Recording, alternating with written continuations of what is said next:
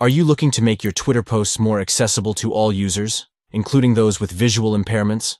Adding alt text to your images is a simple yet impactful way to achieve this.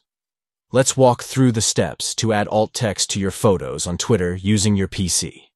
First, start composing a tweet as you normally would. Then, attach an image to your tweet by clicking on the image icon. Once the image preview appears, look for the Add Description option just below the thumbnail. Click on Add Description, and a description box will pop up. Here, provide a clear and concise description of the image you've added. Remember, good alt text should be a literal description of what's in the image. After typing in your description, click Save in the upper right corner. Your alt text is now saved and will appear just below the image thumbnail. When you're satisfied with everything, go ahead and click Tweet to share your post with the added alt text.